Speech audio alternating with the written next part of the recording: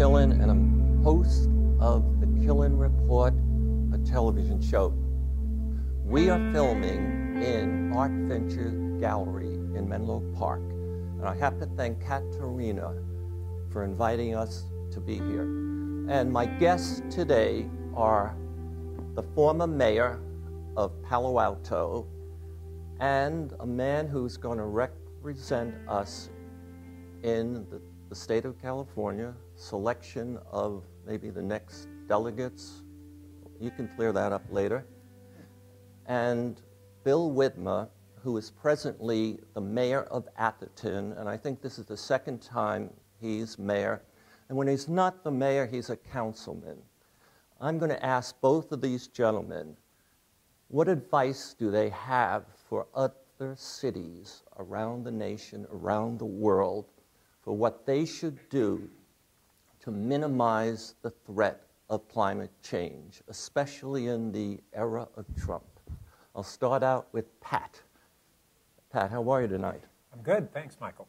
Good. And I think you have a plan to be selected to go to the National Democratic Convention for the 2020 election. Is that correct? Well, actually, I think what you're referring to is we had recently a selection process for the state Democratic Convention, and I'm a delegate there, and we'll see what happens when we go through the primary process in early 2020 for the national convention. And when that happens, I encourage you to come on my show, and we'll discuss your qualifications and what you want to do, okay, for the good of the community. So, you have been a leader for many, many years in helping Palo Alto be a leader in reducing greenhouse gases and, in other ways, improving the quality of life of that city. What is the most important thing that Palo Alto has done to help reduce greenhouse gases? Well, I think the most important thing that we've done to date was being one of the first cities globally to have 100% carbon-free electricity. And why that matters is not so much because of the relatively small global impact that we can have directly. It's how cities like ours were able to influence other cities throughout the world, and by being leaders and demonstrating that we could not only do it, but do it at electricity costs 1/3 below PG&E. And it showed that 100% clean electricity could be cheap electricity. And those two things of a vibrant economy and a low cost were not in competition with 100% carbon-free electricity. And that has had an impact of the collective impact of cities globally was a big part of what led to the Paris Climate Accord. So the most important thing you have done is to help the city provide it with 100% clean energy, right? That's correct.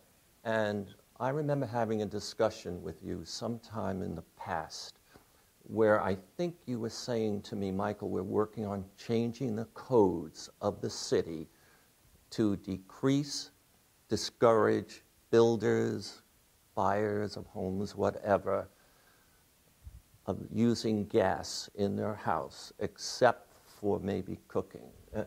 Is my memory correct? Yes, generally, although it actually includes cooking. So when we went to 100% carbon-free electricity, we said, well, what remains? And there were three buckets of carbon emissions that remain. Our transportation, which is over half of the remainder, our waste and the processes of dealing with that waste, which is about 10% of the remainder. And the balance is our buildings, commercial buildings and our residences. And really the easiest thing to do is to begin the process of having new buildings rely on 100% clean electricity. The bigger and more difficult nut to crack is how we retrofit all of the massive amount of building that we already have. and that's the next challenge. When we first started doing this, we really didn't have a plan on how to get to those next points. It's starting to emerge. But what have you done besides those two important actions? On the buildings or more broadly? Let's take the buildings. Okay. So what we're doing in those, I should break it down. We have first a continuation of a program that we had actually begun almost 20 years ago, which is our energy efficiency programs in both electricity and methane. I'm trying to wean myself from even using the term natural gas. Okay. But we have been, over the course of that 20 years, steadily reducing our use of those materials, even as our population and workforce have grown. And we not only have significantly less per capita, we have on an absolute level less electricity we're using, less natural gas by a lot. Less water we're using. A lot of our energy in this state goes into dealing with water on transporting, purifying, and treating wastewater. And less waste generation. We've achieved an 80% reduction in our waste. So that combination is what puts the whole package together. Now, when we started this interview, you brought up leadership. And, you know, I've been in conferences sitting next to mayors of other cities. And when I used to live in Palo Alto, as you know, and when I mentioned Palo Alto, they'd immediately say, oh, you're in that city that always has to be the leader. So I don't really think of it that way. I'll see different civic leaders kind of feel competitively, and I feel much more collaborative. My notion of leadership is to share, not to beat. And what we want to do is share whatever we can do and model that and borrow from others who are doing things that are better than what we're doing and on different areas are more cutting edge. We were helped lead by grassroots programs in Palo Alto of a carbon-free Palo Alto group, but there's a phenomenal one now in Menlo Park that is doing great work on focusing on elimination of natural gas use. Before I start asking Bill some questions, you use again the term leadership. What is the significance of being a leader? I think it is to be able to provide models that others can copy and emulate and build upon and improve upon so that we leverage what we do 10, 100, 1,000 times. That's the value in my book. Good. Bill Widmer, you are the mayor of Atherton. Currently, yes. And how many times have you been a mayor? This is my second time. I've been vice mayor twice as well. I'm in my third term. And I first came in contact with you years ago when somebody said to me, you were the driving force developing I always forget how to say it. You know what I'm talking about, the waste management system. Right. Say South Bayside Waste Management Authority. South Bayside Waste Management Authority. And you, I believe, worked with multiple cities, mostly I think in San Mateo County and also San Francisco County, to create that organization. Well, what we've got is 12 jurisdictions, including the unincorporated part of San Mateo County and also West Bay Sanitation District. And so it's the lower end of San Mateo County, and we arrange for not only pickup of trash and recyclables at homes as well as businesses, but then transport them and then sort them. Right now we have what's called a multi-stream facility where we'll bring in things in different buckets and then we'll sort through the recyclables and then clean them up as best we can to get them off to people who actually will recycle them and repurpose them. But we're also looking now with the need for taking more of the organics out of the trash stream and then using that to convert to energy. we're looking at just around to implement a new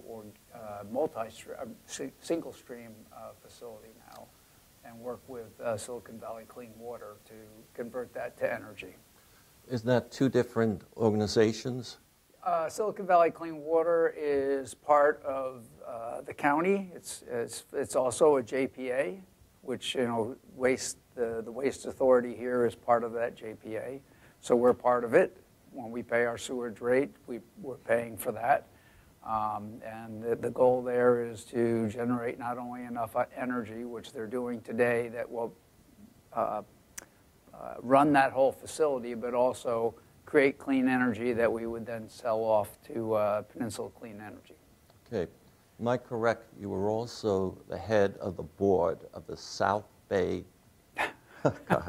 Yes, I was the chairman for 2.5 years, and I remain on the board. I stepped down as chairman. In terms of public service, pulling that organization together, helping to pull it together, is that the most important public service goal you have attained? Oh, I think actually, you know, working with the city is just, and all the residents of the city on their issues, and we're a full-service city with our own police department, public works, et cetera.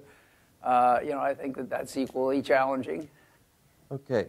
So, Atherton, what is the most important action that the city has executed to help prepare for the greater threats of climate change? Well, I want to answer that in a two-part answer.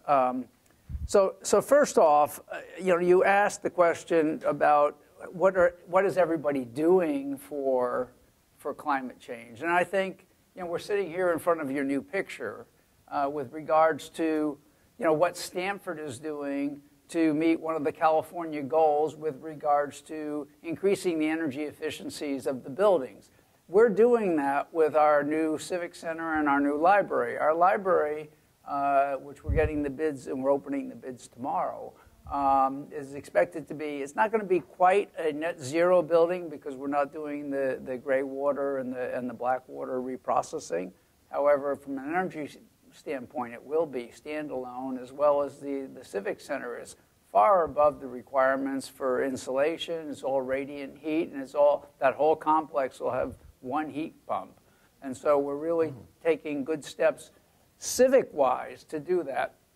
When we need power at one of the other locations, we're 100% clean energy through Peninsula Clean Energy. And many of our residents have also opted for that, but most of the residents, if not all the residents, are at minimum 50% clean energy, and that energy level is ratcheting up. We also have in each of our residents, when people go in and they do remodeling, or when people go in or build a new house, it has to be built to substantially higher than Cal Green standards now. And they have to retain all their water on their property, so we're keeping track of that as well. Lastly, since we talked about trash to start with, I'll just hit this one thing. Within Atherton, 84% of anything that's thrown away is diverted from the disposal locations and is recycled. And I think we're doing a pretty good job. Within the SBWMA, we're the leaders of all the jurisdictions. Did you think you were going to have a trash talking conference? No, I didn't. We're talking trash. So you're building two buildings, a library and a civic center. Correct. And you're making sure they are really up to code, or even, in many cases, exceeding code. Heating code. Yes. All right. So that's energy efficiency. Right. And reduction maybe in the emissions. Right. And then you set codes for the city, encouraging people who have homes, etc. And the state has set rules, hasn't it? Yes, the state passes rules on an annual basis. We incorporate that, or we ask our residents to exceed those. What happens if you do not adhere to the codes of the state? Well, we're a general law city, so we have to by definition. They'll shut you down? I don't know if they'd shut us down. They'll sue you? Yeah, Well, the state has a lot of obligations that they've put on general law cities, and in fact, all cities, from the housing element to recycling to organics processing for trash and things like that. Some of those have defined penalties, and some of them do not. But we do our best in Atherton. In fact, I have to say we do in Atherton meet all of those needs. Whatever is laid down there, we meet or exceed. Take, for example, our climate action plan. All the cities in San Mateo County, and I believe across the state, all had to develop a climate action plan. And the state required people to do at least a 15% reduction from the benchmark of where they started. We exceeded that. I think we were one of the only, if not the only, community in San Mateo County that put a plan together that exceeded the 15% requirement, which we thought was minuscule. So we take very seriously what we do and the commitments that we make. And if you drive around town, we everything from trees to water retention to energy efficient homes to fire protection in the homes. I mean, we take it very, very seriously, and we exceed the codes. Good. In the era of Trump, does he really have any effect on your decision-making processes? I believe that the federal government, if they're making their rules and regulations or relaxing regulations, climate change is being affected by the people. And I believe in local control, and I believe that it's the people that make a difference. And so not only, as a community, and I'm sure like at Palo Alto too, we educate our people, we give them guidelines, and they make good decisions. Now, we help them along the way to make those decisions, but climate change, or really any change, it has to be done from the local level. People don't take well to being dictated to. Okay? People want to make the right decisions. They just need to be educated in how to make the right decisions and what to do. And I feel very strongly about that. And you? So I think Trump has had an impact locally. It's the inverse of the one he probably meant to have. And that is that we already had a very strong commitment to these measures before Trump. I believe that we're in the process of really elevating that commitment as a result of Trump. We had set our own, we had adopted our second sustainability and climate action plan 2 years ago. And we've actually now, that the most standard baseline is the 1990 period, and we've already cut in half our citywide greenhouse gas emissions from that baseline. But our goal is to have an 80% reduction by 2030. Our city council has, just after having adopted the plan, has made climate protection one of our top priorities for the next 3 years. That's above the commitment we had already made. So I think we're seeing at the grassroots level, leading up to the civic leadership, an even greater commitment than we had before. Okay, now your community has a lot of Republicans. And yeah, I tend to think they're very smart and wealthy Some people. of them are now former Republicans. And I also think people with a lot of money tend to either inherit it or else they're very smart and have figured ways to earn it. And what impact has Trump had in your area?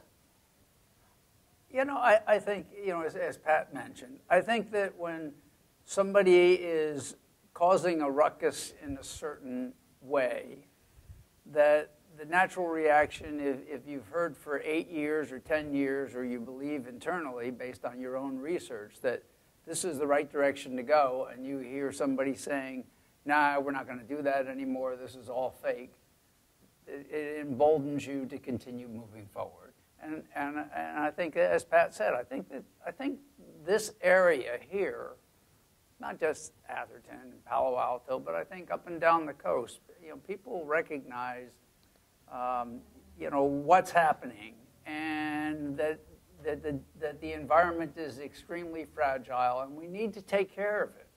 And that's why you see so many volunteers doing things like this. I just think that really, that people become emboldened to say, okay, if I wasn't doing it hard enough now, I'm really going to do it a lot harder now, because somebody else is trying to take that away or impact that. So I think it's not just Atherton Republicans or Democrats. I think it's just people. Okay. People here in our beautiful state. People really embrace what God has given to us, and they want to protect it, and they want to protect it for the kids. Good. Now, when you make decisions, from what I can determine, you have your own framework and your own thinking. It does not include, I believe, demonstrating that you folks are a leader and trying to influence other communities. You would agree with that? We do essentially for what we think is right, and what's going to impact our community.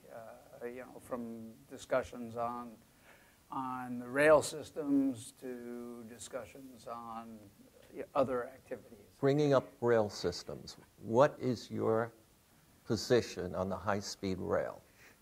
I am certainly pleased that somebody in Sacramento showed some sense, because that was going to be a financial disaster.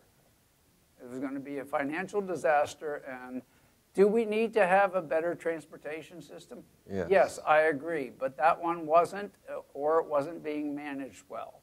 Okay. And so, as you know, our town spoke out quite loudly about that, and we're in favor of electrification, and we're in favor of many things and improving the transportation system. But that high-speed rail, the way it was sold to the public, and then the way the money was dispersed without being able to prove what they said they were going to go do, we felt was inappropriate. Okay, of course, this is a transportation issue, Yes. and transportation is pretty much tied with buildings with respect to putting up emissions. What is your position and your city's position with respect to the high-speed rail? Well, I think we had a pretty similar viewpoint toward the high-speed rail plan that Bill just articulated. I think that they may salvage something that could be actually beneficial, which is hooking what they've been building in the Central Valley to an improved rail system, the ACE corridor from the Central Valley over the Altamont Pass. Not a true high-speed rail system, but an electrified system, far faster than what we have. And the funds that are being invested from the high-speed rail dollars toward electrification of Caltrain are the most significant benefit here. That's going to be powered by 100% clean energy. That's wonderful. And what is the status of Caltrain's electrification, and when will we see some benefits from it? 2021 is when it's scheduled to be operable. Okay. Yeah, as you may have noticed going by the rail tracks, they've been putting in the posts that are holding the towers. The towers will come next, so what they're doing is they have several teams that are moving forward in a unified manner, going from starting in San Francisco, running on down, and the towers will come after that, then they'll string the wires. So it's moving along quite nicely. All right, 2021, I'll be able to take the train up to San Francisco. I said it's scheduled. Now, that could be 2022, but I don't think it'll be pushed out past then. I don't want you to blame me if you can't hitch a ride. We'll be back on the show. And we have a new governor, a new administration in Sacramento. What major changes, besides a high-speed rail decision that Newsom made, we'll start with you, Pat, do you see coming out of Sacramento? Well, I think that we certainly are going to see a greater focus out of Sacramento on housing. The question is whether we're going to see that focus be a balance that's really sustainable of the rate of growth in tech jobs to the housing. And what we've had in the last decade has had just an incredible increase in the rate of tech job growth and a much slower housing growth. I think that we're going to see an increase in housing growth and hopefully we'll see a moderation in the rate of tech job growth. But more relevant to what you have here is the state energy efficiency plans, which are looking toward all new construction in California becoming carbon neutral as either individual projects or as development areas, and a very aggressive program that by 2030 we're going to have a transformation in the energy efficiency and the local generated clean energy of buildings throughout this state. And if we achieve this as a state, it's going to have a global leading model for others to follow. Interesting. Can you link your statement to one of the 6 goals of California's climate plan? Because I can't easily do that right now. So I'm trying to remember off the top of my head the goals, but they have the specific reduction or increase in energy efficiency in the coming decade. So in the 2030 on the goal is we'll have all new construction before then will have been completely energy neutral on site. Good, that's nice to know. And Bill, what changes do you see coming out of the Newsom administration? Well, I think the biggest change and the biggest threat really to the growth of the economy and actually everybody's livelihood is the affordable housing issue. And you know, there are a number of bills. Some people say that, oh, it's not going to pass this year or it's not going to pass next year. You know, it's a freight train coming, and it's going to get here whether somebody stands in the way of it today or tomorrow. And I think all the communities need to spend some time thinking about that. You know, where and how they're going to do it, how they're going to fund it. You know, there's the Senate bill, SB 50 at this point in time, that says, you know, here's some guidelines. This is what we'd like you to do. And if you don't think that that matches your community, then you've got a series of years that you can, and it's defined, you have to get community input to decide how you're going to go do it. So I think that there's lots of ways to do it, but you need to get the community through it, and it can't be from an NIMBY type of approach, you know. Everybody says, yeah, I'm all for affordable housing, but don't put it here, okay? Yeah. Well, you know, we all are going to have to face that. And so I do think that that's one of the biggest things that the Newsom administration, and I think really all of our communities need to face. And I realize it's not necessarily energy efficient. Another one is going to be the cost of education as well. Oh. And so people come here, get educated, but they can't afford it. They're getting out of colleges with, you know, hundreds of thousands of dollars in debt. It's a big issue. I think it's a major issue here. Bill Widmer, Mayor of Atherton. Thank you very much. Pat Burt, you'll be Mayor again of Palo Alto soon. Hi, I'm Michael Killen. Thank you very much. Thank you, Mike. My pleasure. Thank you. Thank you, Bill. Sorry, the last 2 things were not energy related. It's all right. It's all right.